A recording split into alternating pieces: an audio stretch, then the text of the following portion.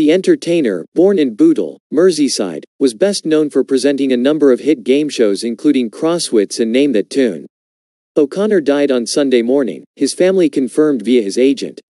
O'Connor's comedy career started out in working men's clubs, however he broke into television on shows including The Comedians and Opportunity Knocks. He then went on to establish himself as a household name through the 70s and 80s including in Pickpockets and the Zodiac game. O'Connor hosted Name That Tune from 1976 until 1983. Later in his career O'Connor continued to appear on television, starring in BBC soap Doctors in the early 2000s and the celebrity edition of Come Dine With Me in 2010. In 2011 he also appeared on the Pointless Celebrities quiz show with his daughter-in-law Denise, who is a former Olympic athlete. Lewis told the BBC there has been such an outpouring of affection for Tom following his death. She added, his whole mantra was about making people laugh. If you met him that's all he wanted to do, which is make you feel good about yourself, which is a cherished quality which we don't probably see enough of today.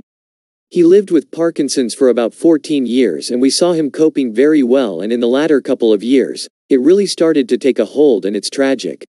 But without a doubt, Tom always tried to make light of it, and even at the end, when he lost his battle with the disease, you could see that spark in his eyes, that humor still coming through those eyes of his right to the end. Liverpool City Council paid tribute to O'Connor in a post on its official Twitter page.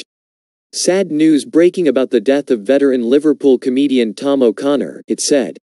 Our thoughts are with his family and friends. Thanks for the laughs, Tom. TV presenter Piers Morgan also paid tribute to O'Connor. RIP Tom O'Connor, 81. Comedian, TV game show host, Liverpool legend and a very funny man, he tweeted. Sad news. Thanks for all the laughs, Tom. BBC Breakfast host Dan Walker tweeted, how sad. I had the pleasure of meeting Tom O'Connor and he was kind, funny and a true gent. I loved watching him on telly. Crosswits was great. My sympathies are with his family and friends. Former EastEnders actor Stuart Anthony paid tribute to O'Connor in a post on Twitter. He wrote, very sad to hear that Tom O'Connor has passed away. He was a lovely man with some great stories. My thoughts are with his family. Carol Vorderman, who starred on Countdown with O'Connor when he made guest appearances on the show, said he made so many of us who knew him smile as soon as he entered the room. She added, Tom was often on Countdown and made us howl laughing all day long. I'll miss you, Tom. You were one of the very best.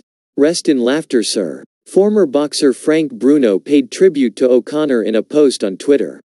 He wrote, Tom O'Connor RIP. I worked with Tom many times over the years, a real comical character. He was so quick I was still laughing at a previous joke when had told another one, great all-round entertainer.